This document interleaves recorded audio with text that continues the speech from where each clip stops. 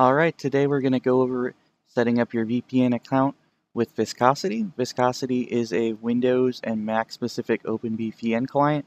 It is a paid OpenVPN client, but it also has a lot of features and a lot of people really like it, so I'm just going to show a quick walkthrough of how that works. You would download the Viscosity specific profiles, and you can get those from your client area underneath the service. There's a little downloads button. You can click on that, and that will show you, and then there's a little specific profile for it. In this case, it's already downloaded, so what we're going to do is just go ahead and go to our downloads folder, and we're going to open and extract this. Alright, and that's going to be our profiles that we're going to import. These are all the profiles. Then the next thing that you would do is go download Viscosity. They do have a free trial for 30 days, so you can try it and see if you like it. If you don't like it, then you can use the OpenVPN client community version, which we'll go over on another thing. This is mostly for Mac people. They prefer this usually.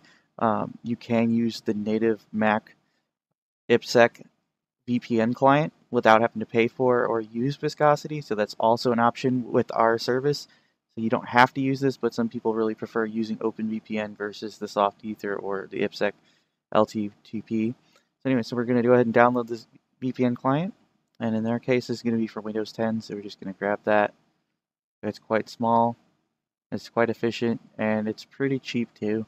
I believe it's like a lifetime thing for 14 bucks, so I mean you really can't go wrong if you end up liking it. And then we're going to go ahead and install it. Walk through the little wizard here, and there we go. This also has an option to auto login on sign-in, and it also has some other ways where you can set custom settings. So that's why we made profiles for each kind, so people can easily import them. No. Alright, so the next thing you're going to do is you're going to see this little icon. If you drag it over here, then you can always keep an eyeball on whether you're signed in or not. So the easiest way to do this is to import connection from file, and then what you can do is browse to the folder, and you can say this folder, and then hopefully it grabs them all, but yes, there it goes.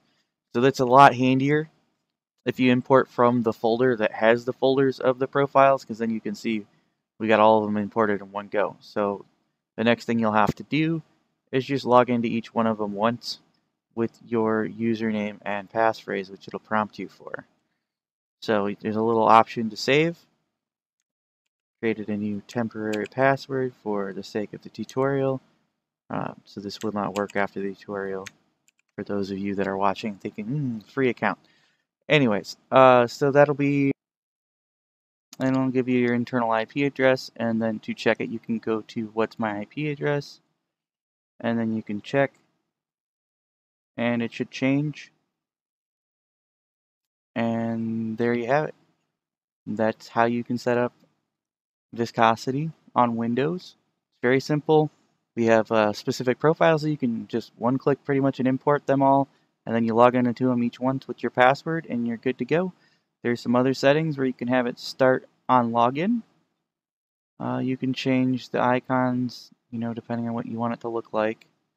And then they also have other stuff here. I believe that we already have it set up to drop all IP version 6 traffic, so it shouldn't leak IP version 6, but there is an option in this as well that you can set. And let me see here.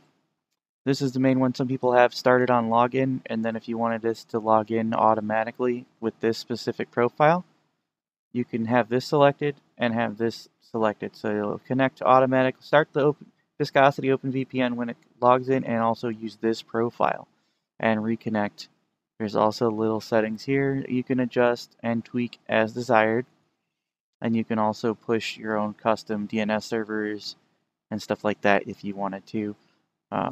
We do push DNS servers, but for some reason Viscosity doesn't like to pick them up, so you can definitely set those in there manually if you want to use custom resolvers for like Cloudflare, or if you want to use like AdGuard or AdBlock ones. Alright, that's pretty much all there is to Viscosity. It's pretty close to the same thing on Mac. I don't have a Mac to give you an example, but it's pretty much the same client. and works the same way on that, so you can use those profiles for both Windows and Mac. If you have any questions, hit us up.